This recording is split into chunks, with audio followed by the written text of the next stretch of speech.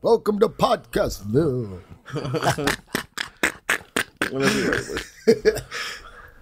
Greetings from Podcastville.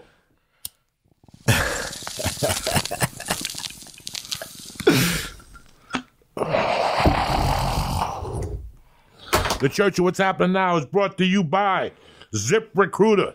Hiring used to be hard. Multiple job sites, stacks of resumes, a confusing reviewing process. But today, hiring is easy. And you can only have it one place that gets it done right. And that's ZipRecruiter.com/church. Right now, ZipRecruiter is so effective that 4 out of 5 employers who post on ZipRecruiter get a quality candidate within the first day. And right now, today, try ZipRecruiter for free. Did you hear what I just said? Free. My listeners can go to ZipRecruiter.com/church. CHURCH. That's ZipRecruiter.com/church. Right now, ZipRecruiter, the smartest way to hire. Let's kick this motherfucking mule. Eddie Bravo's in the house today. What's happening, dog? Oh, shit. Where's the music? No more music. We had to cut out the fucking music. Really? Yeah. You got busted? We got warninged. We got red flagged. That sucks. They sent the fucking feds out. They let people fucking sleep on the goddamn sidewalk. You can camp on the sidewalk, but you can't fucking play little clips of music to help the bands? Trust me, you don't understand. You don't understand that it's taking a piece out of me because that was part of the thing. Giving them shit that I even forgot about. Yeah. It was through my journeys that I even forgot about. I love, like right now, you know what I'm missing? Tom Morello on Sirius. That's the best show on Sirius right now. What does he talk about? He talks about that style of music. Tom Morello's show on Sirius XM. It's a music show? Oh, my God. He had his fucking mother on the other day. 93 years old. And he goes, tell him the story, Mom, about their first performance ever at Lollapalooza in 1992, 93. They go out the night before. You know, she used to bring him up on stage. 63-year-old retired school teacher. Are you ready for the world's greatest motherfucking rock and roll band? Rage Against the Machine. That's her. Holy shit. So now she's 93 and she's like, you know, fucking 3 days from dying, but she's still sharp, man. She's like, eat your vegetables. You know, and he's like, Ma, relax the vegetables. Tell him about the story. And she told the story about when they went to Louisiana, New Orleans, got arrested, and they had to go to Lollapalooza and wait for them to get out of jail. And she wound up on stage, and they started, fuck the New Orleans police. She led the cheer. Oh, no, he had dog. Did I ever tell you my story, how I met Tom Morello? I remember one day I sat with you and had lunch with him at the old place where we used to hang out. This had to be 20 years ago. But the first time... On Fairfax. Where was the place that me and you saw him with Rogan, and we ate a burrito with him? Right next to Coffee Bean on Fairfax and Sunset. There's Coffee Bean, and there used to be a taco place next to it. Now it's a hamburger place. Baja Fresh. You used to eat in there every fucking day. Yeah. So one day we went, you, me, and Joe, and Tom Morello was sitting there by himself. Yeah. Like, this is Baja Fresh, ladies and gentlemen. Yeah. And here's Tom Morello from the hottest band now. This had to be 99, 2000. Yeah. And you sat down like, I remember, like, I went out. I had to get something. I met him before. You had met him before, yeah, right? Yeah. This is the craziest story, right? So, you know, I've always been a big Browns fan, right? Big Cleveland Browns fan. When I was 8, my brother was 12. His job was to humiliate me. He had a big baseball card collection. I was jealous of the baseball card collection. So he looked at one of his cards and he gave it to me. He goes, here, you could have this one. It was the Cleveland Indians back when they were a joke. 30 games behind first place every day. And it was Dennis Eckersley's rookie card. And he gave me that card, and I'm 8, and I'm like, okay, I love everything about Cleveland from this point on. So that's how I got into Cleveland. Cleveland Indians, Cleveland Cavaliers, Cleveland Browns, since I was fucking 8, dude, 8 and 10, right? Brian Sipe, Dave Logan, all the whole era. And then the fumble, and then the driver, and it's Biner, Bernie Kosar, Webster Slaughter, all that shit. So then the Browns moved. They moved. When Denver used to beat them up. Exactly. The drive and the fumble. Yeah, they killed us. They killed us. But anyways, in 96, Art Modell took the team and moved to fucking Baltimore. They became the Baltimore fucking Ravens. And now Cleveland, all of a sudden, the Cleveland fucking Browns were gone. Cleveland doesn't have a football team no more. So everybody's pissed. I'm pissed. Everyone's pissed. Like, fuck the Baltimore Ravens. They start blowing up the Baltimore Ravens. And the Cleveland Browns eventually came back, but 3 years later. So that first year, Cleveland Browns fans didn't know what the fuck to do. Who became a Cleveland? What team? The Cleveland Browns moved to Baltimore and became the Baltimore Ravens. Right. After the Colts left. After the Colts left. The Colts already went to Indianapolis. But the Browns became the Baltimore Ravens in 1996. That was Ray Lewis's rookie year. And that's what they picked in the first round. But anyways, the Browns didn't have a team. So, here comes, the off season. They're talking about the Ravens. They start showing off the colors. And everybody from Cleveland, fuck the Ravens. And I was all about fucking the Ravens too. But as the season approached, I thought, you know what? Let me check out a fucking preseason game. And it was New York Giants versus Baltimore Ravens. And the only place that was showing it was at that promenade in Santa Monica. There was a place called Yankee Doodles. I don't even know if it's still there, but it's a gigantic sports bar. 2 levels sports, but huge. It's like Dave & Buster's with 2 levels. And they have downstairs, they got about fucking 50 TVs everywhere. And then upstairs, so Sundays, it's just a fucking football extravaganza there. And so I went, and the first, there's Browns fans all over the country because the Browns have they've been around since like 40s or 50s or something like that. So there's fans everywhere. They move, family moves. So there's Browns backers everywhere. But it was the Ravens' first year. They had no backers anywhere. They had no outside fans outside of Baltimore. But I wanted to see the game anyway. So I saw New York Giants versus the Baltimore Ravens, and I became a Ravens fan just by watching it because I thought, damn, they had Vinny Testaverde. I'm like, these are the same guys, Leroy Horde. These guys are purple. They're like the purple Browns. I'm like, fuck it, I'm not going to let Art Modell take football away from me. I'm not going to let him destroy my Sundays. So I just became a Baltimore Ravens fan instantly. So I would show up there every Sunday, and they put me. I was the only Raven fan outside of Baltimore. So they put me downstairs. There's nobody there in the fucking corner. I'm watching. I'm at this. Everyone's upstairs going nuts, and they got me in a corner with the Baltimore Ravens game, right? And then the Baltimore Ravens played the Rams, St. Louis Rams. And so I'm sitting there. This is 1996, and I'm sitting there, and there's a Rams fan next to me watching, and it's fucking Tom Morello, but I had no idea. It was him. I personally didn't have any Rage Against the Machine records. I wasn't really a big Rage Against the Machine fan. I liked that, fuck you if you do what you told me. That was all cool and everything. But for me, I was actually doing rap rock too, but I was, Rage Against the Machine was more like Led Zeppelin doing rap. And my style was more 9 Inch Nails doing rap. So, I wasn't that into Rage Against the Machine. I'm just being honest. So I really didn't recognize him. You know what I mean? And we're watching the game, and at halftime, we just start talking, just bullshitting. And he asked me, he goes, what do you do? I go, I'm out here in Hollywood trying to make it in music. And I was a strip club DJ at the point. I DJ at a strip club, but trying to make it in music. And he goes, oh, really? He goes, what kind of band do you have?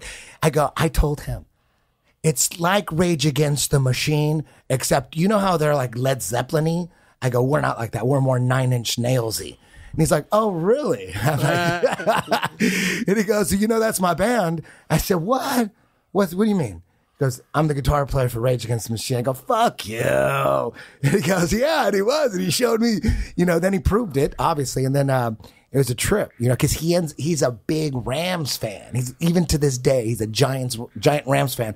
So for, the rest of the game, I was just like, I put a big foot in my mouth. I was like sort of like talking shit on, blowing up my band and kind of bringing Rage Against the Machine down a little bit to Tom Morello. But anyways, and then I ran into him a few other times, like you said, like maybe 4 or 5 other times I'd run into him somewhere. I'm like, hey, dude, remember me from the Ravens fan? Remember? He goes, oh, shit, that's right, Yankee Doodles, 96. So, but that's it. He probably don't remember me no more. It's crazy. It's been a while. I saw people and they went away. Like, I go through that phase. Like, when I first got to the Comedy Store, it was Tommy Lee. Tommy Lee would come down Wednesdays, Thursdays, get a drink at the front bar, talk to Chewy. I never said 2 words to him. But it was nice to see Tommy Lee. And if it wasn't Tommy Lee, it was a crazy guitar player from Poison. He's crazy. Oh, this is when he was drinking. Shit. He's crazy. So I would CC see DeVille. CC DeVille. I would see him. Who else did I see a lot then? Slash. I would see Slash. Like one night we were doing comedy at the Union and Slash was there. Then I went to Burbank Airport and Slash was there. Yeah. Then I got to the Riviera and Slash was there. Then the next day I had to walk through a convention and Slash was there. You know, it was like, and then I never saw Slash again, ever again. Yeah. It's like so weird how, and now I don't even know who. I was hanging. I could be standing next to fucking Nick Jonas, and I don't know. Exactly. I don't know who the fuck they are. Yeah. You had Ricky Rocket on your podcast, right? Yeah. Yeah, he's an old friend of mine. Yes. We used to hang out for a while, back out, because he did jiu-jitsu at Jean-Jacques as well, and we became friends. And back in 97, we had a plan to put together a MMA magazine. Before it was even called MMA. It was called No Holds Barred for a while. And we were going to put out a magazine called No Holds Barred. He was going to finance it. And I was going to be like the editor or whatever, right? That was the plan. So we thought, shit, if we're going to do this, it's going to be awesome. We got to start going to UFCs. And this is back in 97 when the UFCs were like underground. You know, the first two UFCs, first 4 or 5 actually were huge. And then they lost their cable contract and they went underground and you could only see it on satellite. And, so there was this one UFC coming up in Kemper, Louisiana. It was like maybe 3,000 people capacity. Joe, that's when Joe was backstage reporter. It's hilarious. So we went to that, to report on it and interview fighters and stuff. The magazine never came out. Kind of, just flaked on it. Did you know Joe then? Barely. I knew he was. He trained at Jean-Jacques, but I had never run into him. And Ricky's like, yeah, that dude, he's on news radio and he trains at Jean-Jacques. I'm like, oh yeah, I heard about him. I haven't run into him. Like, and we actually talked. They were like, hey dude, you train at Jean-Jacques? And he said, yeah. So that's where we kind of first sort of met, and then, a couple years later, he started taking, the classes that I was in. And then, we just, from that point. And that was crazy how that evolved. Because I came in around that time. Yeah, I met you like in 2000, 2001. No, a little earlier. Was it? Yeah. Earlier than 2001? Yeah. I've been here since 97. Okay. I started fucking around with Joe like 98. I met you like 99 and a half. As far as I remember, 2000. We met at the Comedy Store, right? Yes, yeah, on a Sunday night. Yeah, that was back in 2000. That's when you trained with him. That's all I know. You weren't a teacher then. Yeah, no. You trained with him. I was a purple belt, and he was a blue belt. You guys, it was intolerable to be around you two together because you would just talk about sweeps and shit, and I didn't know what the fuck. I thought he was talking about the old school sweeps. Yeah. Like in New York, the kung fu sweeps where I tried to kick your leg out from under you. Yeah, I spin around. Those are still legit. They're legit, but nobody. I always say that I don't even know that what used to be those things in the 70s when I was growing up. You swept off a spinning back kick. Like you did the spinning back kick twice, and you went to fucking get that guy at competitions. Remember, I used to go to competitions where you couldn't kick the face. Yeah, but you could kick from the here. It was called semi-contact. Yeah. If you touch the face, you got disqualified. Yeah. So I always aimed that heel for the midsection, but I would set them up, and if I knew that they were coming at me, if they were righties, I would take that left leg. That's how I used to win those competitions. This is when I was like 10. I just figured out that sweeping was the way to go, and I became a sweeper in those competitions. So from 10 to 14, I used to just sweep people. That was my fucking, if I caught your leg, I would just sweep you. And then I trained with people who just swept people. This was way like basic karate. Yeah. There was no Muay Thai in the neighborhood, none of that shit. There was no Jiu Jitsu. There was nothing. It was Aikido. Richard Bowe had an Aikido school on 68th Street, and everything else was karate with the fist, Hassan's father. Yeah. So how crazy is that? That was my first karate teacher was Hassan's father, but I didn't go to competitions with Hassan's father. I didn't start going to competitions till I moved to New Jersey. And I started training with this Vietnam vet who was fucking nuts. Why did you move to New Jersey? Because my mother had the bar in that neighborhood. So at that time, in that part of New Jersey, the big schools were Fu Jiao Pai Kung Fu, who, by the way, are still there on the second floor above a Carvel. What's a Carvel? Ice cream store. Oh, shit, okay. And then the other big school was Gushinru Karate. It was like, that was it. So you were either, and it was like a gang, it was like being part of a gang then. Like if we saw you in the mall and shit, it was like the Karate Kid. You better step aside and shit. Fu Jiao Pai in the house, you know, and then we were like, some of us would know each other, but pretty much, you know, that's 10th Planet over there, watch out. I'm over here repping fucking Marcelo Garcia. Don't even come over here with your coronavirus and shit. Like that's how you thought at that age. You really did. You took it that personal, you know. And they made the Karate Kid. Remember how they that's how those people treated people. You were part of a gang now. You idiots hung out together in school. You know, you were the Karate Kids and shit until you went up to a black school and you got lit up.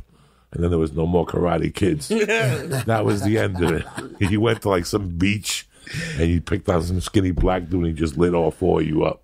And that would be the end. It would take one beating. I forget who I was with when we got a beating. When I was a kid, there was a time when I lived in New York City. And I would just go to Union. I lived in New York City, but I would go to Union City with my mother. So I had to find something to do. So I joined the karate school while she was at her bar. That would get me out of there for an hour and let me walk. Yeah. And I became friends with a couple of karate kids. And that was the first time at night that I would tell her, like at 7, Ma, I gotta go. And I would take my gi, and me and these creepy kids. I hung out with 2 creepy kid karate sets. My first one was this kid. He had to be 20-something. He was a pervert, but he didn't work up the balls to pervertize us. Like, you know what I'm saying? He hung out with this dude named Pino, who was my age, and my family knew his family. We called him like Crazy Mike. He lived with his mother. He would yell at her, call her a fucking cunt. We were kids. Now, me and Pino came from a Cuban house. This kid, Mike, was from a white house. The first time I heard him call his mother a cunt, I almost had a fucking heart attack. You understand me? Like, that was the first house I ever seen that white, like he had a brother and a sister, and they all abused the mother and told the father to shut up. And I was like, what the fuck is going on? But it didn't matter. They were the supers of a building. And we would go down to that basement at night and fuck each other up to death. Me, Pino, Crazy Mike, and there was somebody else. Supito was the super's kid. So that's how we got access to the building. Supito. He was a Cuban kid with a mustache. And we would just fuck each other up. But Mike was a man. So when you sparred with Mike, you got better. So I tried to spar with Mike every night. We'd kick, real light and stuff. We would go to Honda. We bought our own. In those days, we had targets. And you had to hold them. And it was like 3-inch pad on a piece of wood. And that's what we'd do at night. And then when I got old, I got in with a different clique. Glenn Cologne and Mario Diaz. Mario Diaz was a Chinese Cuban. He spelt his name with an E instead of an A like I spelt it. And his father was like a Chinese doctor and shit. And he would never be home. They were never home, the parents. So we'd all go home, do homework, and then we'd head to Mario Diaz's house. And the family had money. They had a nice basement. But that's when we went crazy. That's when we went Eddie Bravo back crazy. We used to go to Chinatown, and we would buy iron palm technique. And we would hit a bag every night. We had the tubs. We would put our hands. We would work the iron palm. We would hit bricks with our fucking hands. That's the Joey Karate story right there. We were crazy. We were crazy. Yeah. We were crazy. And we used to beat each other up so much that his father had like walls that were nice, but we started punching through the walls. Like, I swear to God, we would be fighting and we'd just punch through the walls. There had to be 3 holes every 3 feet from like me trying to sidekick you and you get out of the way and my foot will go through the wall. Like that type of shit. Nobody ever got cut. Nobody ever got stitches. We got a lot of bruises and there was a lot of broken noses in there.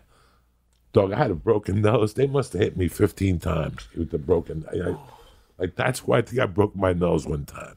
Or I went in there with a broken nose one time. We used to just beat each other up at night. Friendly beat up. Yeah. We were friendly, not MMA kick you in the head type shit. No. If you kicked, you were only allowed to kick the body. We would always go for the stomach, front kicks, that type of shit. You know, I did karate for 6 months. Did you? Yeah. You told me before you did. I got a green stripe on my white belt. I took one test to get that stripe, and the results, it's like a piece of paper. It said excellent overhand knife strike. So I thought that was my shit.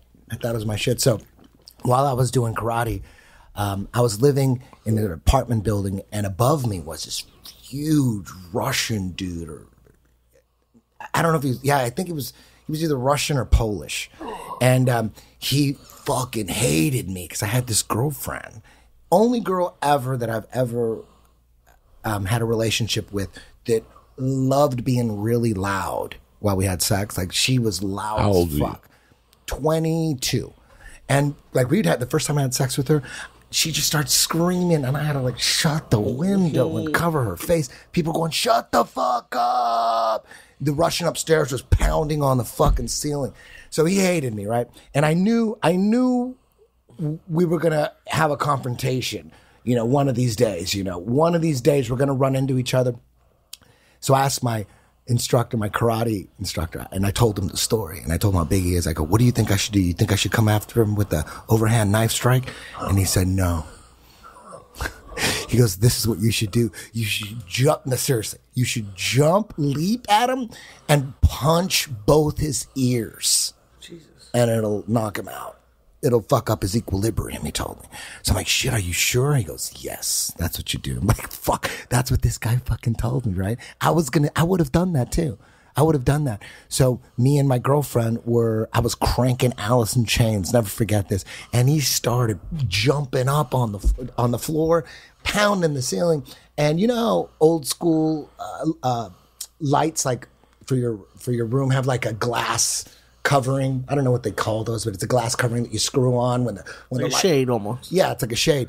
It was a big glass one, and you had to screw it off to change the light bulb, and then you screw it back on, and it has like a 70s feel. And he was pounding, and that thing was rocking and shaking, and I cranked it even fucking louder. I was pissed, and he starts jumping, and the thing fell and broke, shattered. And my girlfriend was putting on her makeup, like off to the side. If it would have landed on her head, she could have been seriously injured. And it was loud, dude. And then all of a sudden he stopped jumping. And I fucking freaked out. I got all the glass and I put it in a dustpan, and I went upstairs, pounded on his door, and threw all the glass like against his door. And I was ready to throw that jumping double fist punch to the ears. I was ready, but he never came out. He was just silent. And there's all this glass just sitting at his doorstep. And then I went back downstairs, and I never seen the guy ever again. Never heard a peep from him. Dude, he would have killed me. He would have fucking humiliated me. I was going to come after him with that shit. Because that's what my instructor told me. But you don't know, once you knock on somebody's door, bro, they might just shoot. So thank God he was. Yeah. He would have fucked me up. This guy was huge. He would have fucked me up. Man. So what do you think about this fucking carnivore fucking diet? This carnivore disease? I need bread, man. I'm sorry. No, he's talking about the coronavirus. The coronavirus. What do you think? I think it's just like Ebola and Zika and SARS. Every 2 years, there's this new thing, And I don't know, man. I don't know. There's different theories. There's one theory that says, here's one theory. They're saying, because apparently, even though your phone says 5G, they haven't rolled it out yet. We actually don't have 5G. Because if we do have 5G, my phone says 5G all the time, and it sucks. LTE crushes my 5G. But apparently, I could be wrong. They're saying, no, 5G isn't even rolled out yet. it's just saying it on your phone and they're just advertising it, but they're not even using it yet. When they do use it, it's going to fuck people up. That's what they're saying. There's a conspiracy theory that 5G is going to fuck people up. Like the waves, the way it works is going to, and the symptoms from 5G apparently are like radiation sickness symptoms, like flu symptoms. Like if you have radiation sickness, it feels like you have the flu. Apparently, this is what I'm hearing. This is just the theory. So they're saying one theory is that Wuhan was the first city in China to roll out 5G, fucked everybody up. So they blame it on the corona. And they're saying everyone's got corona when really the 5G's fucking everybody up. That's just a conspiracy theory. That's what I'm reading. Who the fuck knows? I think it's another theory is it's just they do this every couple of years, Zika, Ebola, SARS, to fuck up elections. Like, obviously, when it comes to Trump, the fake Russian hoax, that failed. The fake rape claims failed. The fake impeachment failed. All that shit, they're trying to frame him and they're trying to fucking destroy him. And it's all not working. So the one thing that Trump has done for us is he's made our economy better than it's been in 50 years or something like that. Maybe that's a lie. I don't know. Maybe our economy sucks. But I know my jiu-jitsu association is stronger than ever. And that's a direct reflection of the economy, in my opinion. I think for me, the economy is great. So when people say, dude, the economy is better than ever, it's better than it's been in 50 years. I agree with that because 10th Planet's blowing the fuck up. So the way, like their last hope, there's a conspiracy theory. The last hope is, okay, let's do another Zika, Ebola operation where we scare everybody. You know, apparently 20,000 to 50,000 people a year die from the flu. So there's people dying all the time of the flu, but you never hear about it. But if you take this human coronavirus, which is on the back of Lysol, if you look at the back of a Lysol spray can, it lists all the viruses that it kills, and it says human coronavirus. And so it's not like it's new. It's just like the technical name for a kind of flu. Flu is like, there's a bunch of different strains of flu, and they have a bunch of different names. So one theory is this is just a psyop to fuck the economy up, and that it's working. If that's what it is, it's working because the stocks, I don't know anything about stocks, but apparently they tumbled and like the economy's like taking a big hit.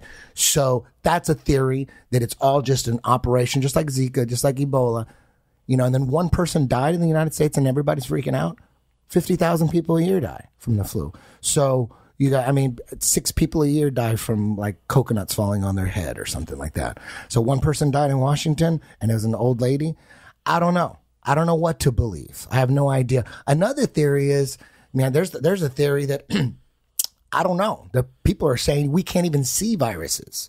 They're too small to even see. Like we could see bacteria, but even through an electron microscope, apparently we can't see viruses. So that's why when you go to Google and you put in virus, it's going to show you a bunch of CGI pictures. Like it's never like an actual picture of a virus in a cell.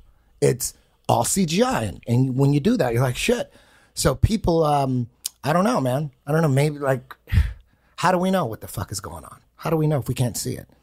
So I've grown into a person that I don't believe shit unless I could see it or I could prove it for myself. Otherwise, you don't have to believe in shit. You could just say, I don't know. I don't believe you, but I don't know. You don't have to make a choice.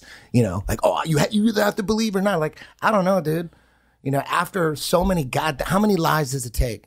How many more Ebolas and all? How many more before you go, okay, enough of the shit? How many does it take? People forget about, like, they're doing this every 2 years. It's always a new fucking virus. Could it even be nothing and like just it's something to get us to talk about it? Because like, that's all anyone's talking about. You talk about it, it affects the economy. That's what they're saying. That's a conspiracy theory. I don't know. I mean, I don't know. How many millions of dollars has Corona beer lost? It's like tens of millions of dollars, right? More people die of Corona beer than of the virus. Fuck. That's a fact. People getting drunk on that shit, have liver failure, you know? So I don't know what to think about this shit. There's just so much. All I know is that the left is politicizing the shit out of it. They're blaming Donald Trump for the fucking coronavirus. They're blaming them. They're blaming him. The New York Times put up an article. We should call this the Trump virus. If you get sick, You know who to blame. So the left is politicizing this shit. Why blame Trump? Because he cut back on whatever you could think of. It's know. like, okay, it's like this is like at all. It's like how could we blame Trump? Okay, this is how they're coming up with the ideas. How could we blame Trump? He let's just say he cut funding to the CDC. Yes, let's say that. Did he? No, but let's just say it. So they put out these reports that he cut funding to the CDC, and everyone's like, "Oh my God, what a fucking time to do this during the coronavirus." Meanwhile, he didn't cut shit. It's a complete lie.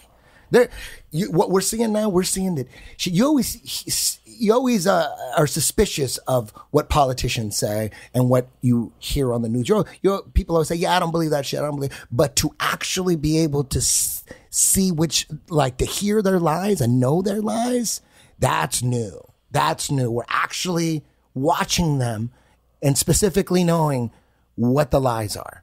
You know what I mean? So they're trying to blame Trump for the fucking virus. For one person dying in Washington, let's blame Trump. Let's crash the economy. They want an apocalyptic event. Like the left, because Trump is busting them. That's what's going on right now. Trump is busting. Think about the impeachment. The whole impeachment thing was about Trump calling the president of the Ukraine and asking him to look into the corruption the Bidens are doing in Ukraine. Look at these scams they're running, these tax scams. Look into that shit.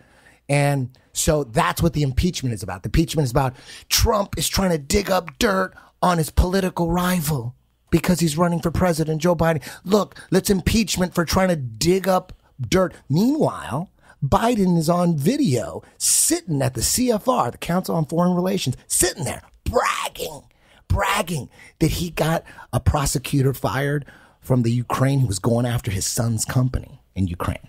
So Joe Biden put his son, Hunter Biden, on the board of Burisma, an energy company, corrupt ass energy company that a prosecutor was looking into and seizing assets and stuff. So they were to Joe, because Joe Biden was assigned to Ukraine. Like that was his shit. He was the vice president and Obama put him in charge of Ukraine. So Burisma's going, dude, get this fucking prosecutor out my fucking ass, right?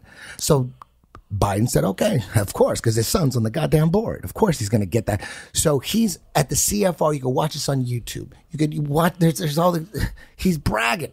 And he says, he's telling all these Illuminati guys saying, hey, listen, I told the guy, I said, listen, you better fire that prosecutor. And listen, I'm leaving in 6 hours. Where were we living? We were living in like 6 hours, right? Yeah, 6 hours. I told him, I go, you're not going to get your $1 billion in aid unless you fire the prosecutor. And then he said, you know what he said? He goes, you don't have the authority. You're not the president. He goes, you know what I said? Call Barack, see what happens. And everyone's laughing. All these old motherfuckers are laughing. Council on Foreign Relations. That's Rockefeller shit. And he's bragging in front of all these people, these old people who actually make all the laws. And now he goes, and guess what? Boom, he was fired. And they're all laughing. Ah, ha, ha, ha, ha. So it's on video. He was holding back $1 billion. Do you know what they do? Is they get $1 billion in aid. We got to help Ukraine. They're getting tortured. Let's send them $1 billion. And they're tugging at everybody's hearts. Yes, let's sign this bill. Send them $1 billion. No one's getting no fucking aid. When we send $1 billion of aid to countries, no one's getting that money. It's all going in people's pockets.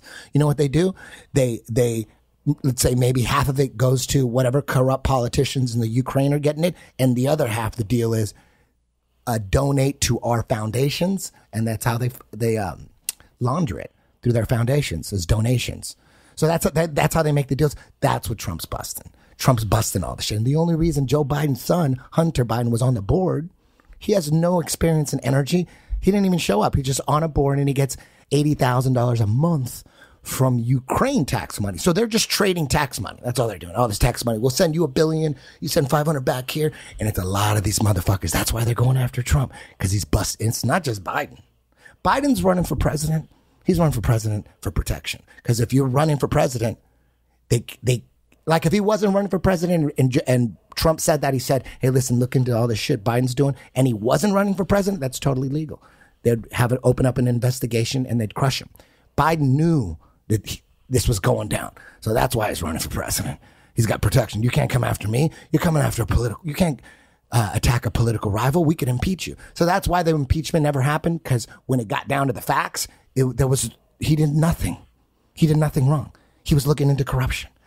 So if they're willing to do that to the fucking president, dude, they're trying to frame him. And that's not the first time. The whole Russian collusion thing. That's what's the investigation on how that started. That's what's going on right now. But as they were investigating with Bob Mueller and all that shit, dude, they were just trying to frame him because he's busting everybody. He's not part of DC. So they brought in Trump because they knew he had big balls. It's not his idea. They recruited Trump. What about your boy Adam Schiff? What was that? Dude, Adam Schiff? Dude. Don't get him started. Oh, man, Adam Schiff. Jesus Christ. That guy is hilarious. That guy is... So the impeachment call was... It was something like this. It was like, hey, look into the Bidens. They're doing some corrupt ass shit, right? Something like that, right? Look into the Biden. So they didn't think Trump was going to release the transcript. So they made up a call. Schiff was going to go in front of Congress and make up this gangster call, like something out of a fucking, like a Tony Montana movie. If they're a Tony Montana movie, I'm an idiot, but like an old gangster movie, right? Scarface or something. And so before Adam Schiff got up into Congress and just read this bullshit call, like, hey, listen, I want you to dig up dirt on Biden, my political rival, and I'm only going to tell you this 7 times, all right? And you don't call me. And he's pretending like he's reading it. You don't call me, I'll call you, and I want you to dig up a lot of dirt on Biden. Meanwhile, what he didn't know is Trump released the transcript.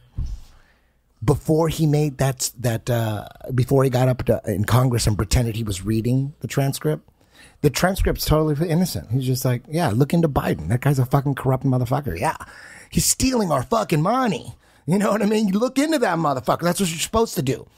But he didn't make it look. Schiff made up the phone call. He fucking made it up. They didn't think Trump was going to release the transcript. There's a movie going on, a series going on right now in DC. You follow that shit? It's very entertaining. Very entertaining. Like I was telling Lady the other day on Sunday's podcast, it feels like I'm living in a dream as it is. Then I go home and I watch World News Tonight and I see these people and it's like a fucking joke. To me, it feels like a fucking joke.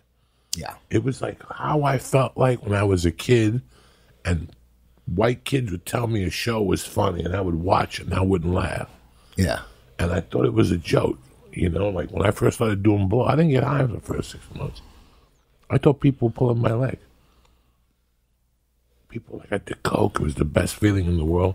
I'd do coke and nothing would happen. Nothing would happen. So 6 months, nothing happened. Then I drank beer with it.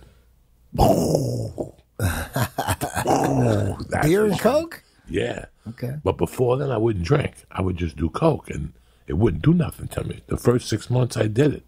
Yeah, you know, I never was a coke guy at all. No. But it makes sense. Most dudes who do coke drink too, like booze and coke. What my point was that when I first started doing coke, I thought it was a joke. Like people would tell me, "Oh my God, I did this coke," and it blew my mind. It wasn't getting me high, Eddie. I would do it, and nothing would happen. And I'd look around, and people would be like, you know, making faces and fucking talking endlessly, and I'm like, how come that shit don't happen to me? And then one night, I drank a case of beer with it, and I'm like, oh shit. But my point is that this is how it feels right now when I watch what's going down in Washington. Yeah. They're all. It's like a fucking joke. It's like a Telemundo novella, it feels like. Yeah. They're all trying, all of them. They're all, the only reason Fox News is getting the real shit now, because if, like, Darth Vader ran as a Republican and won, Fox News, their job is to blow up the Republicans. So they'll spin everything just like CNN does. Fox's job is to support the Republican no matter who it is. So if it was fucking Adolf Hitler, they would support him, right? No matter what, they were supporting the Bushes. But it's the only network that supports the Republican. Before Fox, it was all liberal. CNN, NBC, ABC, CBS, whatever they thought, they're going to shove it down your fucking throat. So Fox came up as, one voice for the Republicans. And there's a lot of corrupt Republicans. All the Bushes, are you kidding? The Bushes were the Dons. George Bush Sr., he was number one. He was right up there with the Rockefellers. You know, so, and he was a Republican. So my point is the fact that Trump ran as a Republican. He used to be a Democrat. He has some Republican values, some Democratic values, but the plan was to clean up all this corruption. So the plan was, okay, you'll run as a Republican. We'll have one spot, Fox. They're finally going to get like real shit, you know, because again, they would lie. They would spin everything to the Republican side. But the fact that Trump is fucking up all their, everybody should be concerned about these tax scams because they're taking our money. I'm concerned about my money. I give a lot of money to the government and they're stealing this shit. They're stealing all our money. And Trump's showing you how they're stealing all our money with these trade deals with China. The reason why everyone's getting the shit in China, because all these fucking trade deals that they've been signing up for decades. China's raking in and we're getting fucked. You see old clips of Donald Trump when he was in the 80s and the 90s. There's all these clips. He's like, dude, who is making these deals? We're getting fucked here. Because Oprah goes, would you ever run for president? And he's all young and shit, good looking. And he said, no, I love my life. I love my life. I love my family. I don't want to run for president. But if I ever did, it would be to fix these trade deals. Like, who's making these trade deals? We're getting screwed left and right. Our country's going down the toilet. Someone needs to save this shit. So he was always talking about the shit that he's doing now. He fixed the China shit. He fixed that. Some say that the coronavirus has something to do with what's going on with the trade deal. I don't know. But he fixed NAFTA was terrible. Companies were moving out for the last few decades. They were all moving out because it was too expensive to stay here. The country was going to shit. Now all the companies are moving back for the money because now it makes sense because of the new trade deals. You make more money. It makes more sense to make everything in the United States. That's the plan. The plan is to fix all the shit they've been doing for the last 40 years. That's the fucking plan. That's why they're going after him. Hollywood's going after him because they're all in bed together. All of them. Hollywood, the media, everybody, all the big companies, Time Magazine, New York Times, Washington Post. Everybody is they're all going after him. They're all going after him. You know what I mean? And here we have Fox. They're like, they're going to put a positive spin on everything Republican, but it just so happens that they're getting the facts. Because the facts is Donald Trump was framed, that Russian collusion shit. They framed him. They set him up. It was all a setup. And what's happening right now today is they're going back how it all started. And that's what this coronavirus is, a distraction. That's another reason that the coronavirus is good for the Democrats, because it's slowing down the investigation on how the whole Russian collusion thing started. And when you look into those facts, shit, and the people involved and all the fake warrants they got, the fake Pfizer warrants and all the lies, we're getting like into the details of this case, the case that, of framing Trump, dude. They framed Trump. They gave him Russia. That's the worst shit you can give him. They went after him. They gave him the worst shit. Russia, rape, racism. They gave him the worst shit and nothing stuck. I mean, when Mexicans hate Donald Trump because they think he said Mexicans are all filthy animals. When he didn't say that, he was talking about gang members and the criminals like MS-13. He was saying, MS-13, they're criminals, they're fucking animals. We're going to send them all back, right? So this CNN goes, well, you know what we could do with this? We'll just say, we'll do this. They'll say, hey, look what Donald Trump said about Mexicans. And they edit it and goes, they're filthy animals. We're going to send them back. So Mexicans' fucking heads exploded. That's why Mexicans hate them, because CNN put out some bullshit. He never said Mexicans were filthy animals. He said gang members were filthy animals. That's what he was saying. But no one cares about that. No one cares about that. That's how powerful the media is. The media is super powerful. Super powerful. Well, last night I realized something. I was watching TV with my wife last night, 60 Minutes or whatever the fuck. And they were talking about, there was a commercial and how they tricked it. They tricked the wording out of it. And they said, here's what they said. Be sure to watch CBS on Tuesday to pick to see who gets nominated or something, to see who's your next president. The way they worded it was, This is who's going to be your next president, not to who's going to run for the election. You follow what I'm saying to you? So they were telling you, find out who's going to be your president. It was like a mental wash type fucking thing. I caught it, and I was like, ooh, that didn't sound right there. So I know the media is always fucking. That's why I don't watch fucking Dick. That's why. Yeah. Like, I got to ask you guys a question. You're both pretty smart dudes. What the fuck am I? Am I a liberal? Am I a Republican? Am I a Democrat? Am I far to the right? Do I hang to the left? I don't even know what this shit is. Yeah, when I grew up, what is it? The right sounded like shit. It was like, oh, they're all about family values. They're all about Christianity. They don't want me to have fun. I want to grow my fucking hair and get drunk, get wasted, fuck chicks. Fuck being a Republican. They're trying to control us. You can't control me. I'm free. I'm a fucking right. Speed metal songs but when you have a kid and you grow up, you realize shit. I thought they were trying to keep us from that. They weren't. They want the kids to be fucked up. They want that shit. The left wants. That's what it is. It's like, hey, you could be free to be, chase your dreams. Go to Hollywood, be a rock star, and They want. That's how they break families up. It's an operation. The operation is break the fucking family up. So it sounds like a great thing when you're a kid, being a liberal and free, and being able to do what you want. I don't want to go to church. I don't want to be a Christian. Fuck family values. I don't have any kids. But when you have a kid, you realize family values are everything, man. If you don't have family values, you're a fucking piece of shit. You go to church? You know what I mean? I don't go to church, but I believe in God. I believe in God. No, I'm not asking you because of that. Yeah. I don't go to church. My wife goes to church with Mercy. Do I like it? I don't like where she goes, but they have a good time. It makes them feel good. Yeah. They're gone in and out. I believe in the value of family. I mean, it's my whole life right now. Yeah, that's a Republican value. Like Republican is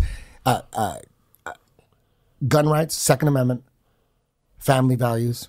I'm down with that. Those two are very important. Guns are very important to me. Why would you give a fuck how many bullets I got in my fucking clip? Why would you care if there was 15 or 9? Why are you wasting your time on that? Sounds like there's something else you're thinking about. Inch by inch, they're trying to take all our shit. You can't do it all at once. They ain't stupid. You got to reduce the gun size. Why are you worried about the size of my fucking gun? Why are you worried about that? They're trying to disarm us to control us. They can't control us when we have guns. They can't. Well, you going to go to Texas or Missouri? Shit. Go to Missouri and try to fucking round them up. Shit. You see what happened in Virginia? They tried to implement some crazy gun control laws in Virginia. Dude, thousands of people showed up with fucking rifles and machine guns, and they went up to you ain't taking this shit. There was no violence at all. There was no agent provocateurs to start shit. They weren't gonna go there. Everybody was dressed up like a fucking Navy SEAL. Cause you ain't taking my shit. Why are they concerned? Like some kid shoots up a fucking school, so it makes sense to give up my guns. Does that make sense? It's so retarded. I should. What do you want a big gun for, huh? Like, why do you care what size my fucking gun is? If I had a bazooka, that doesn't mean I'm more dangerous because I have a bazooka. If I had an AK-47, that doesn't make me more dangerous. That makes me more safe. That makes me more safe. We could have some fun with a bazooka. You know what I mean? Those little ones. You know what? Those little ones. I'd be fucking people up. I'd be shooting the. I just want to keep my family safe. You know what I mean? Blowing up hummus joints left and right. I see hummus on your menu. Yeah. I would just fucking go over there at night with a bazooka in the back of the Subaru. Like the Blues Brothers. Remember when they Yeah. You think I'm kidding you? What's the matter, dog? You have flashbacks of Vietnam? You're right. You started looking around the room. Let me ask you guys this, because I'm not political. I specifically don't vote because I think they're all liars. And I know how you feel about Trump, but you even said earlier there are a bunch of shady Republicans. So let's say Ted Cruz had won instead of Trump, or one of the other Republicans had won. Do you think this would still be happening? I like Ted Cruz. I like what he's saying. Okay. You know, when I never paid attention to politics politics at all. I just figured it was all bullshit, whether it was Republican or Democrat. Yeah, that's what I just figured everybody's full of shit, right? That's what they want you to think. You're easier to control that way because even though you don't watch the news and you're not paying attention to what's going on in Congress, even though you don't believe the mainstream media, that's what you're going to believe anyways, because you're not watching the news at all. You don't believe in it. But then you hear a story from this guy at the gym, this guy at work. Oh, did you hear about Trump? You're going to believe that shit anyways, because that's all you know. You think you're not paying attention, but you are paying attention. They would rather have people not pay attention. But they had me. I wasn't paying attention at all. George Bush's, I knew they were. I wasn't paying attention to what was going on in Congress, but I was like fascinated with looking into the Bushes and the Clintons and all that shit and all the dirty shit they did, like conspiracy theory documentaries, but I wasn't paying attention to what was going on in Congress daily, just like past shady shit that they did in the past, right? So, then Trump's running for president, and I didn't know anything about fucking Trump. I wasn't a Trump fan at all. I never watched his TV show once. All I knew he was a rich, arrogant, pompous, loudmouth. I don't know. I didn't. And then I heard he's running for president. I thought that was funny because I didn't know anything about him. I thought, that crazy dude's running for president. What a trip. And then you hear from different people, oh, he's fucking hilarious. Oh, he's crushing. He's getting, and then Joe would say, dude, that Donald Trump, he's blowing up. I'm like, whoa, that's fucking crazy. A TV reality show, fucking dude is blowing up, whatever. I was thinking that's the sign of the end. You know what I mean? It's Donald Trump's he's gonna be, he might be president shit. So I was thinking, I was not paying attention, but I was paying attention. Just randomly, people would say shit. Do you hear about Trump? He's so racist. So then I thought Trump was racist. You hear Trump, he's fucking an asshole. I'm like, yeah, Trump's an asshole. I was that guy. I wasn't paying attention. I was just going by what people were hearing that were watching the news, right? So you think you're not paying attention, but you are indirectly. So you're going to believe the mainstream if you're not paying attention. If you're not paying attention, you believe the mainstream, even though you don't know it. That's the way it goes. They love it. They love that you're not paying attention. What do you think football and movies are? And they know everybody has every week they got a couple hours of free time. And they go, damn, let's fill that up with as much shit. So they're not paying attention to what's going on in Congress, right? So I thought everyone was full of shit. So then, one thing I knew like the Clintons were bad people, and they were, Hillary Clinton's been involved in a lot of crazy shit, and allegedly. So then I started paying attention. I started paying attention. I started paying attention a little bit, and then I realized, like, shit, everyone's going after Trump now. Everyone's talking shit on Trump. I thought, and then I would ask friends, I go, what did he say that was racist? Because I believe it. I go, I heard it. I'm like, what was that racist shit? So then I started doing some research. I go, where's this racist shit that he hates Mexicans? And then when you find out, when you're a Mexican and you find out the truth, you want to know the truth? Find out. He didn't call Mexicans filthy animals. He called gang members filthy animals. But CNN and CNBC, they all push that shit. So they have the power. They're like the big media. So every Mexicans they want Trump dead, dude. I saw Guns N' Roses in Mexico City. They had a Trump fucking doll that they ripped apart. They want dead. That's how powerful that shit is. How crazy is that? So then I started looking into them, like, dude, look at all the people that I know confirmed, like, me personally, I confirm from my own research that we're bad and they're all going after Trump. I'm like, there's something wrong here. So I just started listening to Trump talk, and I started listening to all his speeches. I'm like, no wonder he's blowing up. This motherfucker's not saying that same old shit all these other politicians for decades been saying. This guy's fucking raw. He's getting to the fucking real shit. And then I started paying attention just, a little bit more. And then you got to think about it like this. They want people to think that everything is fucked up and everything is bad so that they don't look into it. I don't pay attention to it because everything's all fucked up, and that's how I was. But everybody's not fucked up. If everybody was on the same team, there wouldn't be need for bribery. There wouldn't be need for suiciding. People are getting killed and shit. When someone gets killed because they're investigating some certain people and they get suicided and they make it look like an obvious not suicide. They said suicide. He fucking took 3 bullets to the back of the head. Suicide. That's a message. Shut the fuck up. We own the coroner. The coroner put suicide. and there's 3 bullets in the back of his head. That's a message. It's a gangster message. Shut the fuck up. We own coroners. Standard, you own the coroners. No coroners not owned. Maybe a few are good. But when it comes to politics, when you start paying attention to the actual people, like the senators and the congressmen and all, you start to realize, okay, who actually cares and who is full of shit. And the ones that are all full of shit, really quick, you start separating, like, oh shit, all these people that they're all saying the same shit. They're all pushing the same shit. All of them, the same shit. I already know 5 of those motherfuckers are crooked as fuck. So you can't believe in. And then the other side, you hear the other side, and there's good people out there: Jim Jordan, Radcliffe, Matt Gaetz, Devin Nunes, Trey Gowdy.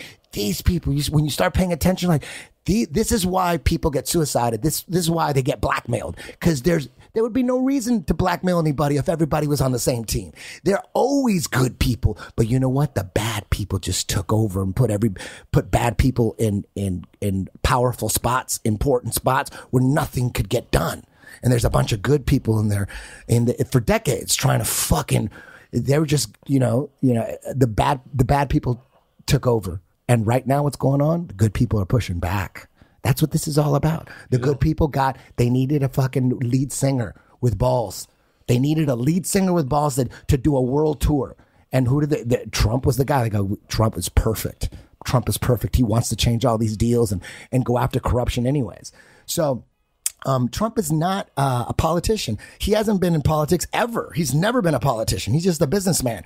And everybody knows that there's mad corruption in politics, and there has been forever, at least decades, at least since when George Bush Sr. took over. That was it. I mean, look at what we found out already. Look at what, as Americans, what we found out. We found out that our own country, whoever, I don't know who, killed Kennedy. Yep. We found out, so far, history has told us over the years, it's out there already, that the mafia put the Kennedys in the White House so they could get Cuba back. That was the whole thing. Mm-hmm. Mafia was promised that if they put the Kennedys in the White House, they'd take down fucking Fidel, they'd get their casinos back, and there would be business as usual. Yeah. Okay, we all know this as Americans. They've told us already. They didn't tell us who killed Martin Luther King, but they already told us that the Kennedys were pretty much a fucking inside job. Both of them. They killed the one, and they killed the fucking brother. Now, you're 50 like me. You already know these things. And then you see the ball, how it dropped on one of the things that I think about it now, and I watch it, and I get entertained. But I got to tell you something. While I watch this, my insides get mad because I was part of it, and it was part of almost killing me, was when I watch shit like Narcos. What episode are you up to? 4 or 5. You're moving like a fucking snail. Once a week. Once a fucking week. On Sunday nights, me and the wife, that's our thing. We watch Narcos. It's so weird how even that worked out. It's so weird how even that worked out. Yeah. That our own country, the Mexicans, the government, Kiki Camarena, and when you find out all these truths and you go, wait a second, you put in 70 tons of cocaine on one load. 70 tons. It got to the point where they were flying jetliners in filled with coke. Everybody was in on it. Mm-hmm. And the Mexican government gave 0 fucks.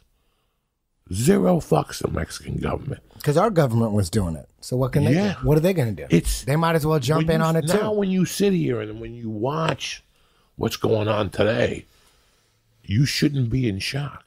Exactly. You shouldn't be in shock. How long? What's it going to take? Look what's happened the last 50 years in front of my fucking eyes. And you're sitting there like, oh, that's why when I watch this shit now, it's like one big Telemundo novella. Yeah. Every night. Last night I was bored to pieces. And I was scrolling through. Me and my wife were talking. I put on that John Oliver show. I was dying of laughter.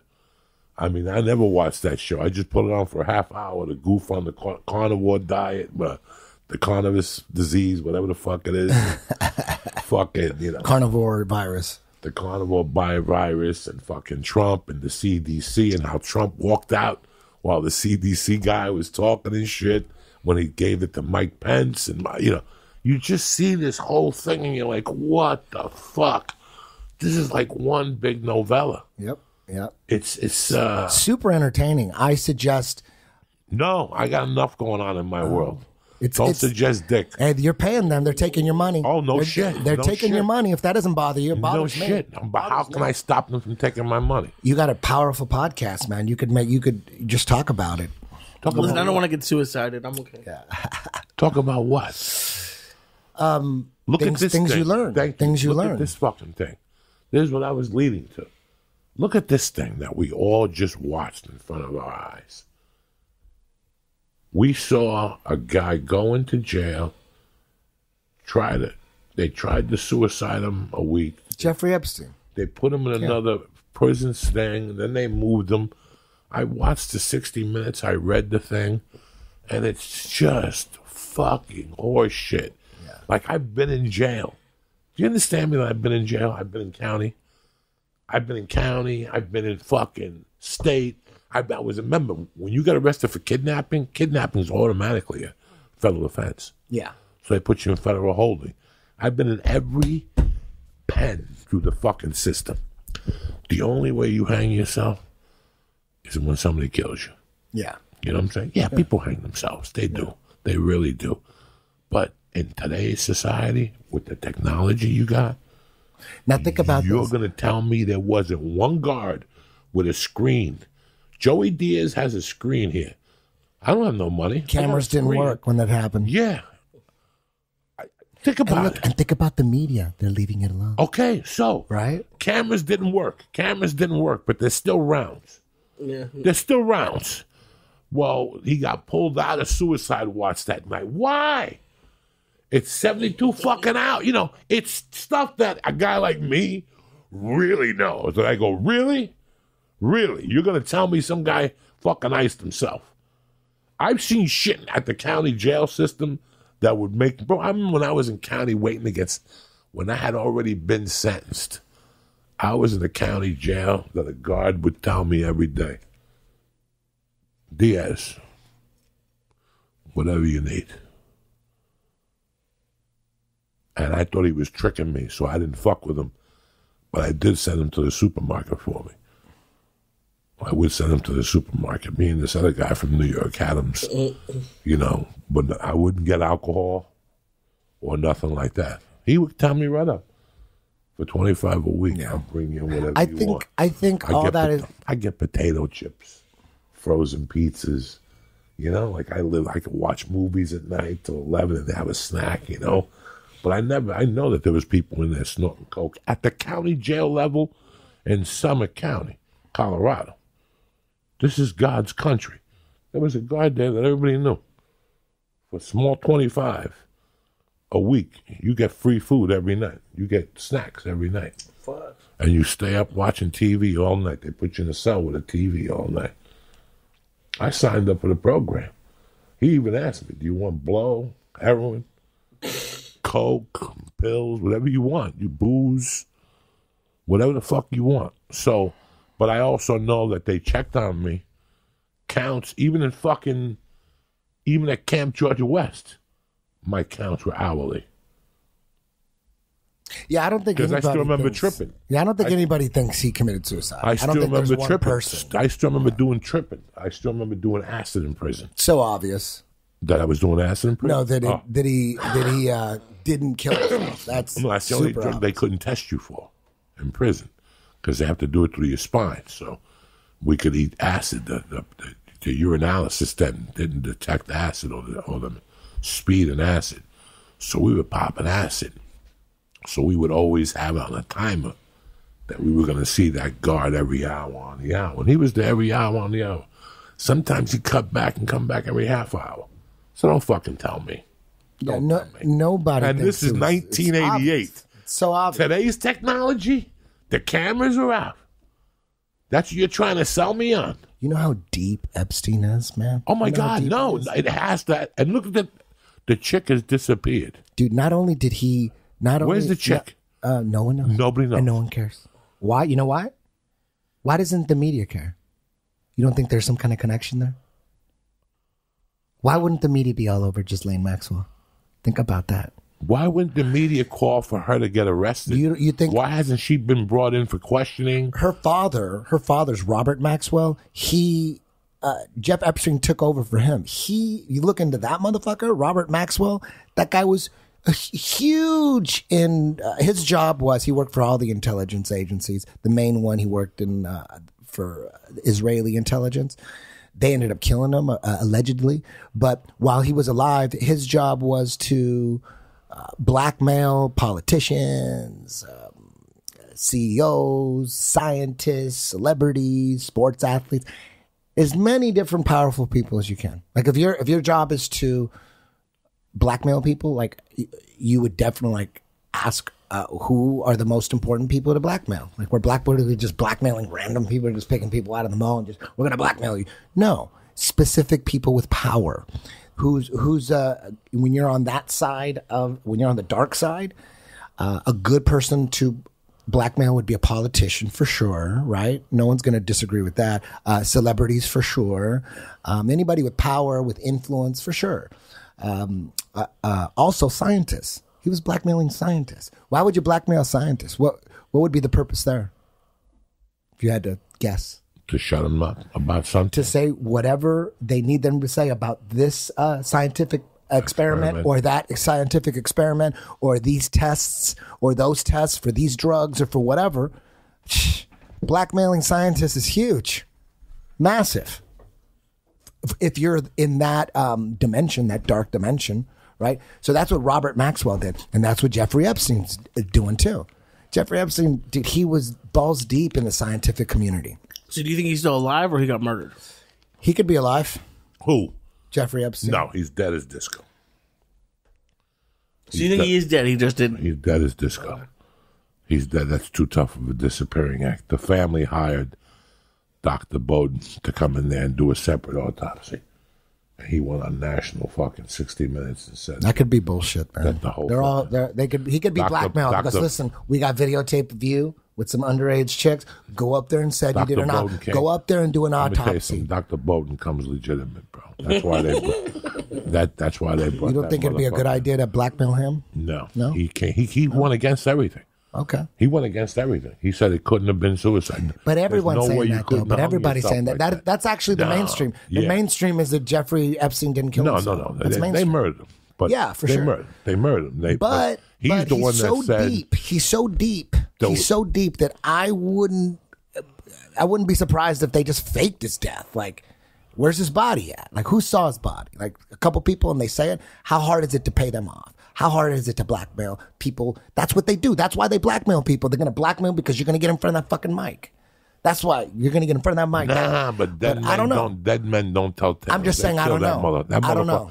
That motherfucker was in deeper than he deep. Could for sure be dead. He could for sure be dead. He's dead as disco. Yeah, you know. Dead men don't tell no tales. I just don't know. I just don't know. Why take a chance? I don't know shit.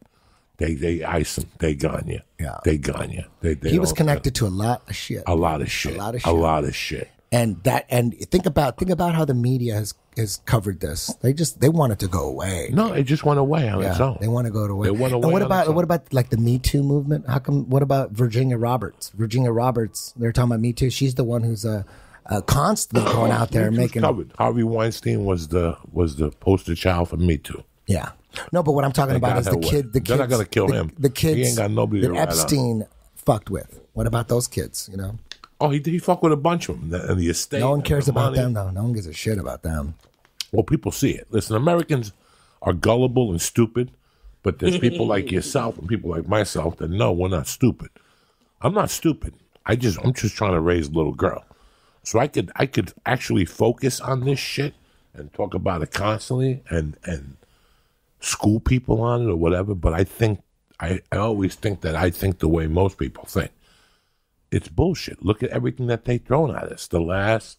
I still remember there was a sparse time of cocaine, like in 86, when coke changed. Coke changed.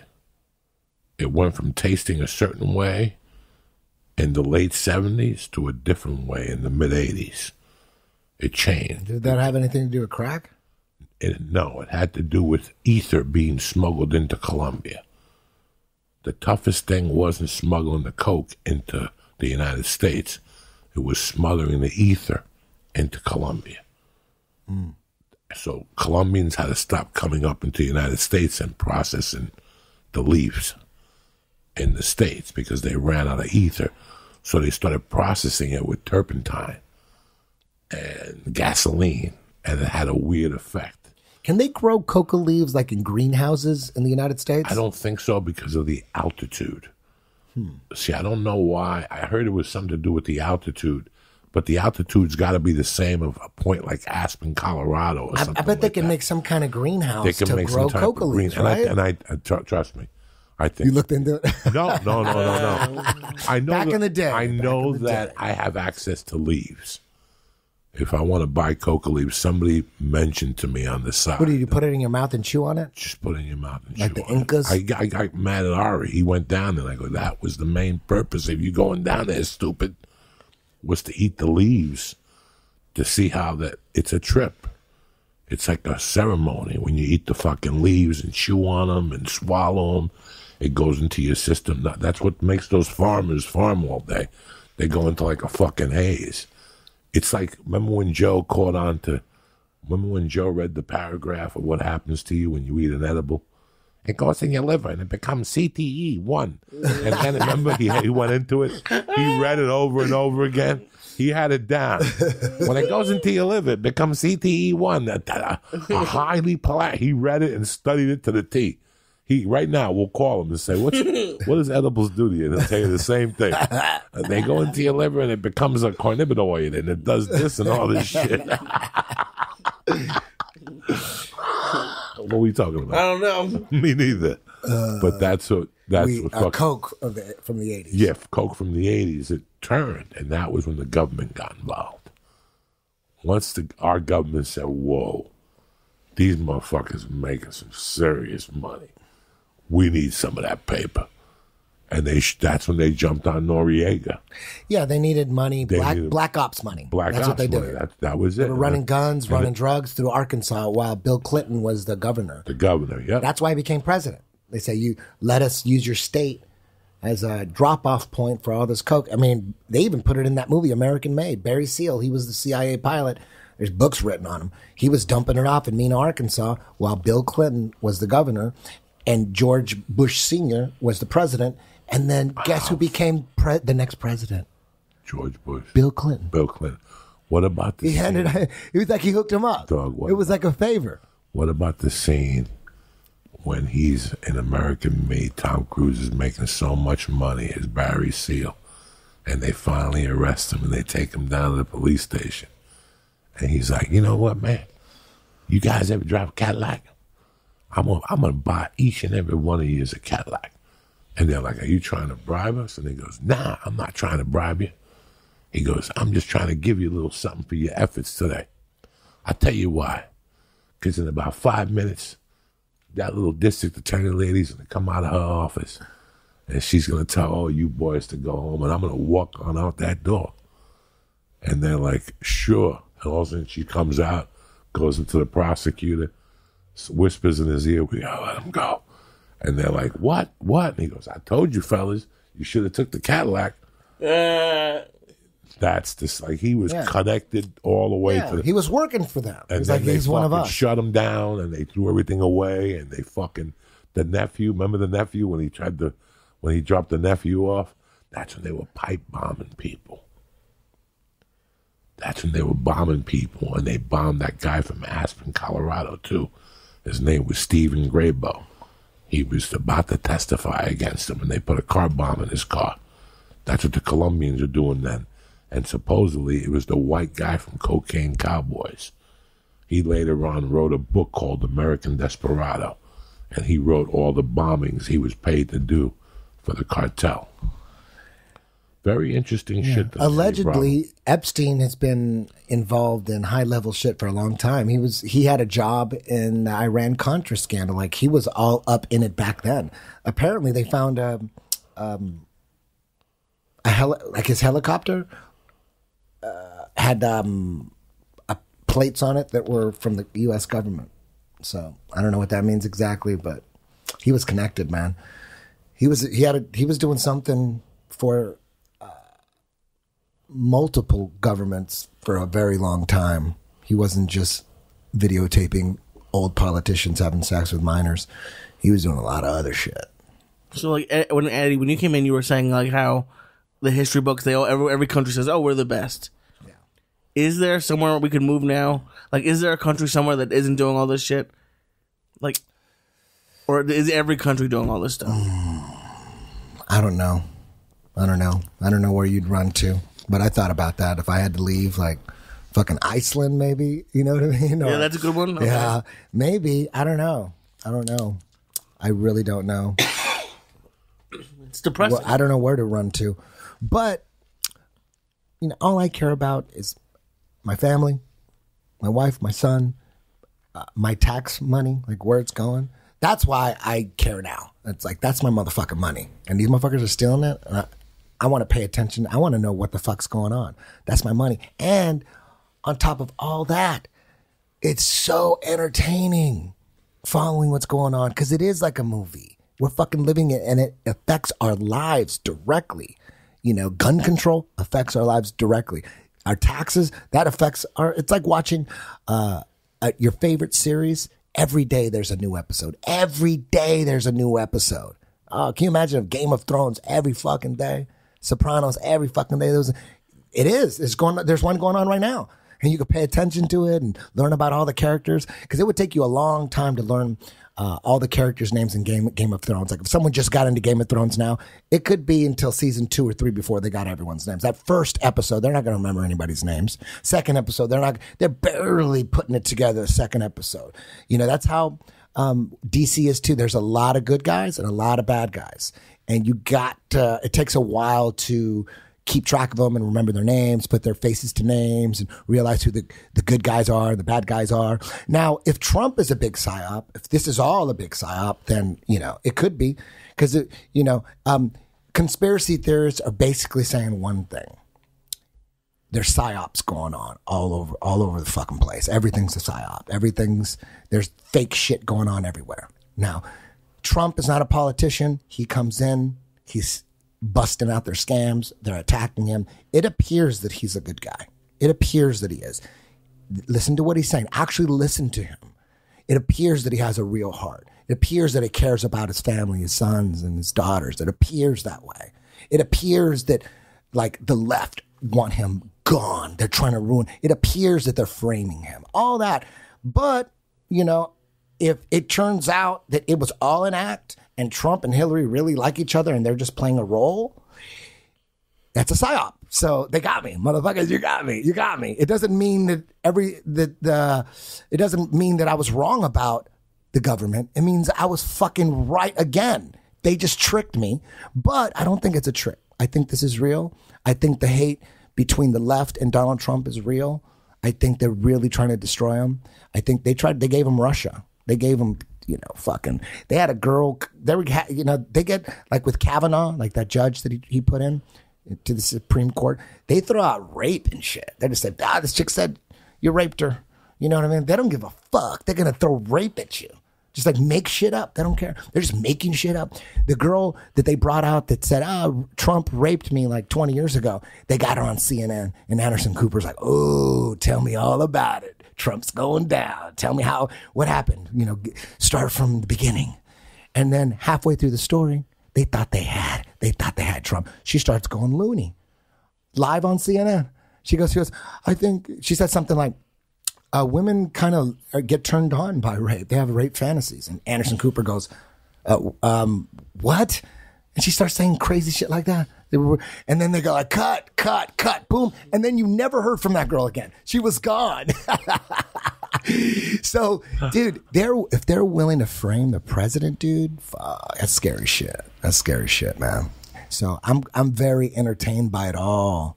If they got me, if it's a psyop and they got me and Trump's really some Zionist shill, like people are saying, if that's true, because I don't believe anything 100%, then they got me. And then it just proves that I was right.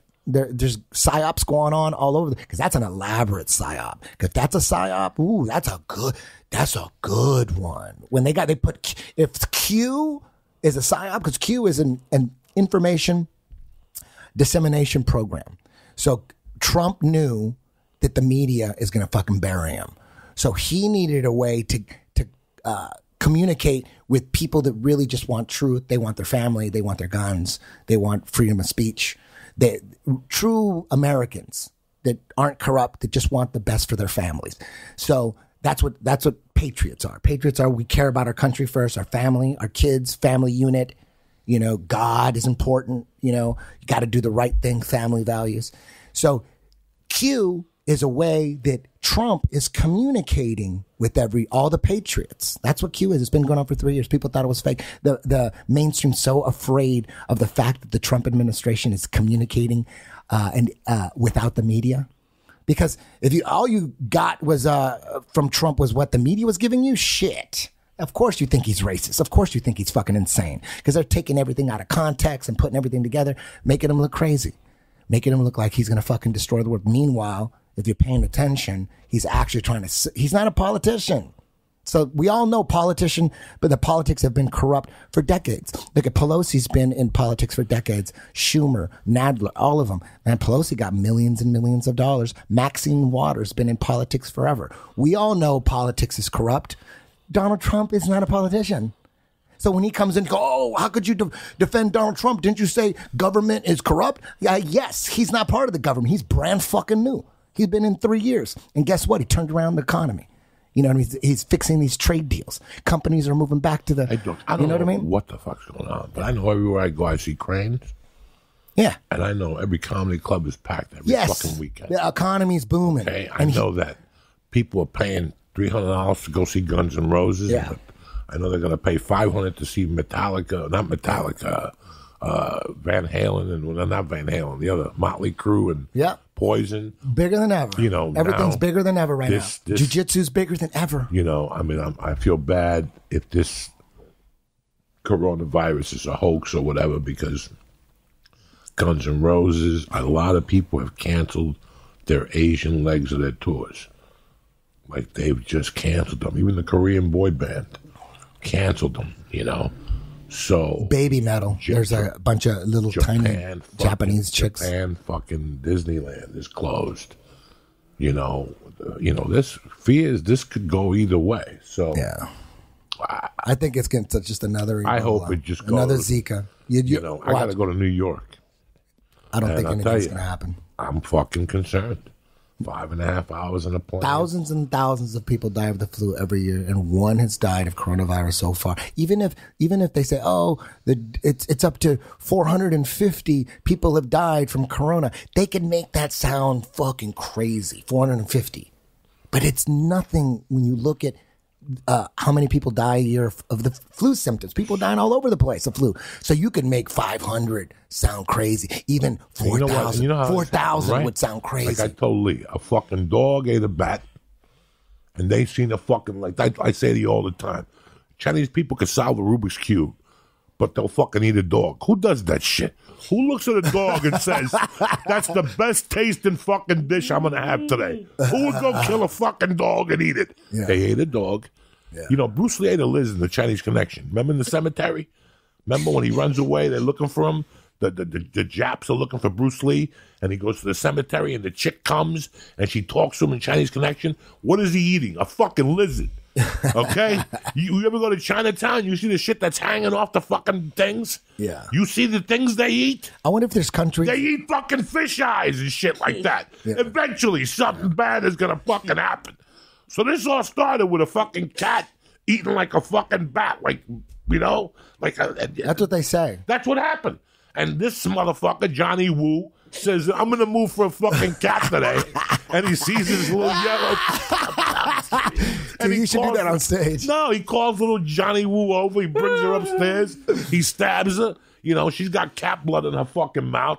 You know, those Japs, they'll eat the teeth and they'll eat the eyes for their hard-on. They'll try anything. Right? Don't they cut off? Wasn't there 1,000 sharks swimming with no fins? Oh, man. Because they cut the fin off to eat the fin juice so their dick gets hard. Japs and Asians, whatever, they'll eat anything to make their dick hard. They'll try it. One of them. Dolphins, they'll eat anything. But how about Balls? There's a restaurant in China. You can go in and order like fucking spider balls or like a calf's balls to get something's balls. Oh. I think you could eat a human's balls in China. Like if you go in the back and you know the cook, listen, the cook is looking a little weak anyway. Stab him, marinate the balls. But how about in India, cows are revered. They're like sacred animals. Yeah. And what do you think they think about us? Like that's all we eat is cows. Well, let me tell you something. I also know a preschool teacher, and she had preschool little Hindu kids. And she said all they ate was hard-boiled eggs and some pickle juice, and their shits were the worst in the whole fucking school. That the girls weighed 30 pounds apiece, and they take a shit. They thought it smelled like a circus. Like it smelled like the fucking circus was in town and shit. I wonder if there's some countries out there that use chickens as pets, and they love chickens, and they find out Americans fucking eat chickens, and we have chicken slaughterhouses, and then you go to Mexico. Chickens are your neighbors, right? Exactly. Chickens are your neighbors. You know, Americans eat chickens. You give them a name, and one day when things get bad, you kill that fucking chicken. We got fucking Kentucky Fried Chicken. That would be, to me, El Pollo Loco. That would be, bro. When I was a kid, I used to eat all the chickens from the Santeria things. Those chickens were fresh, Jack. I would go right down there. Like all those ceremonies? Hey, can I take a piss real quick? Yeah, when you do a Santeria fucking ceremony. You're allowed to eat that? Yeah, you could eat it. Oh, my God. But they would never, like a rooster. They had all the birds that you don't want to eat. Pigeon. Who the fuck wants to eat a pigeon? That's a bat. A pigeon is a bat without AIDS. That's all a fucking pigeon is. You know what I'm saying? That's all. I had no idea. Oh, we're definitely, this is the last podcast ever. Oh, I don't give a fuck. Who cares? What are they going to do? Throw me in jail? Why is that? Unless you're planning on getting the Ruffalo virus or whatever the fuck it is. I want to thank Eddie Bravo. And I want to thank the Flying Jew, but most importantly, I want to thank you savages for always listening to the church and supporting us. Real quick, the Church of What's Happening Now is sponsored by Zip Recruiter. Listen, hiring used to be hard. Multiple job sites, stacks of resumes, confusing review process, background checks. You got to meet people. Today, hiring is easy. And you only have one place to go to get it done, and that's ziprecruiter.com/church. ZipRecruiter sends your job to over 1,000 of the web's leading job sites, but they don't stop there. With their powerful matching technology, ZipRecruiter scans thousands of resumes to find people with the right experience and invite them to apply to your job. You could even add screening questions to their job listing so they can filter candidates and focus on the best ones. Listen, stop it. Whether you have a small business, you got 800 employees, you and I both know, Zipper, you don't have the time. Time is money. You got to go sit with people, meet them for coffee, talk to them, smell bad breath. Forget that. ZipRecruiter is the way to go. ZipRecruiter is so effective that 4 out of 5 employers who post on ZipRecruiter get a quality candidate within the first day. The first day, one day. And right now, try ZipRecruiter for free, gratis. The church family can go to ZipRecruiter.com/church. That's ZipRecruiter.com/church. CHURCH. ZipRecruiter.com/church. The smartest way to hire is with ZipRecruiter. Trust me what I'm telling you. Don't forget, next Thursday, the 12th of March, I will be at Levity Live in Nyack. One show only, 8 o'clock, in and out of there on a Thursday night. No second show. Do what you got to do. March 27th, I'm at Arlington Theater in Santa Barbara. One show, do what you got to do. And beside that, where you at this month? March 19th in Pasadena at the Ice House, Huntington Beach. With Sam Tripoli? Tinfoil Hat. Me and Sam Tripoli. Huntington Beach, April 11th at the Rec Room. We're in Chicago, May 9th at the Den Theater. Also Spokane and Tacoma, May 1st and May 2nd.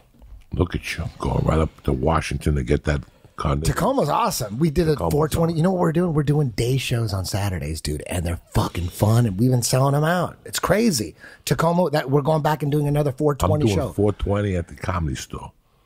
At night or during the day? At night. Okay. At 8 o'clock. What day does that fall on? Monday. Oh, okay. I'm going to light that place on fire. Lee's going to eat an edible and go up on stage. And edible, yeah, I'm sure. 2 of them and go up on stage. It's over. He doesn't know it. That's the only way he gets on that stage. Yeah. 200 milligrams a die. Everybody.